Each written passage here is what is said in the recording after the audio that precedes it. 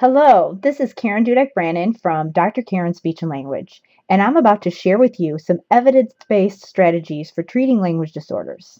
Now, from time to time, we all have those students who seem to sit on our caseloads forever, not making any progress, and sometimes we feel like we've tried everything and it hasn't worked.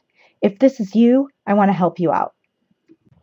Now, you're probably here because you're an SLP or other related professional, and you're really dedicated to your field and being the best therapist you can be. I'd be also willing to guess that you're working with students who have poor language skills who just aren't able to keep up to their peers.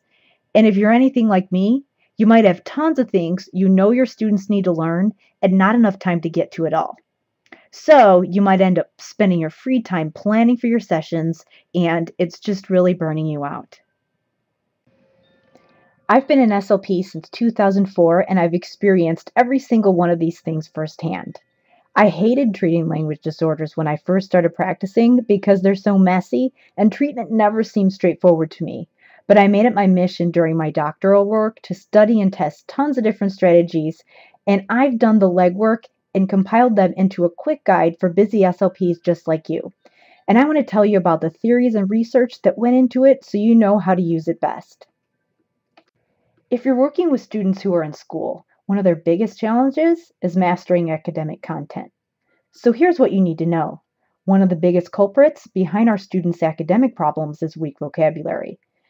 If you have a student with language impairments, even if they might be performing average on certain tests that only require them to name and identify words, chances are they still struggle to use these words across different types of activities, such as when they need to use the word in sentences or with different grammatical markers. Vocabulary is interrelated with so many other language skills. Research has shown that vocabulary in the early grades can actually predict how well a student will perform in reading later on in their academic career. We also know that vocabulary is correlated with reading comprehension and overall academic skills the entire time kids are in school. So the more words we know, the better we do, because this solidifies our ability to learn and use words. Remember, we're thinking beyond just word identification and naming, but also thinking about an in-depth understanding of what words mean and how to use them. So what's the magic bullet to fixing this vocabulary issue? Well, here's a high-level explanation. We need to focus on high priority words that will help students learn more difficult concepts. And it isn't just about teaching words. We also need to focus on increasing our students' metalinguistic awareness and show them how to use these words. So again, it's not just about content, it's about giving our students a framework for using the words. So you're probably asking yourself, what words do we pick? Let's think about how Isabel Beck, Margaret McEwen, and Linda Kukin categorize words. They organize words into 3 tiers. So tier 1 words are easy words that happen a lot during day-to-day conversation, like there or are or other connecting words. Then there are tier 2 words, which are difficult and happen often in academic settings or in books, such as words like compare or summarize or other academic vocabulary. Then there are tier 3 words, which are difficult but are content specific and don't occur as often. So this might include words like ecosystem or invertebrate that might be associated with social studies or science or other content areas.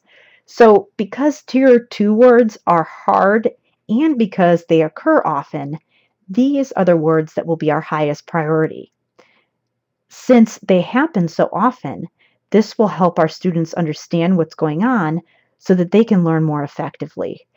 We don't really need to spend a lot of time on tier 1 because these words tend to be easier for our students, and we don't need to spend a lot of time on tier 3 words because they don't happen very often. So now that we understand what types of words we're teaching, how and why, let me explain the free resource I've created and what you should do next. So in the Vocabulary Booster, you'll get a definitions rating scale that will explain how you can assess your students with tier 2 vocabulary and get an in-depth understanding of how well your students can explain words beyond just identification and naming. I've also given you some syntax templates and shown you how to use them. Again, like I said, we can't just focus on telling our students what words mean. We have to give them practice using and explaining words. So these templates show you an easy way to do this. And of course, if you're going to work on teaching students to define words, you're going to need some words to use. So I've included 96 Tier 2 word flashcards separated by grade level for grades kindergarten through 5th grade. So you know what words are appropriate to target at what grade, and so that you have a starting point.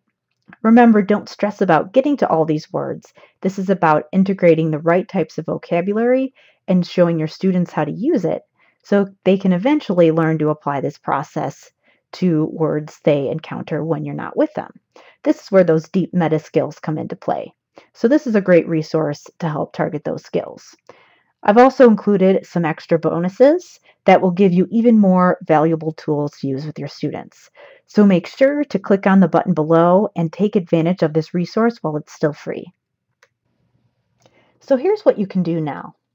First, click the button below and enter your email address in the box that pops up.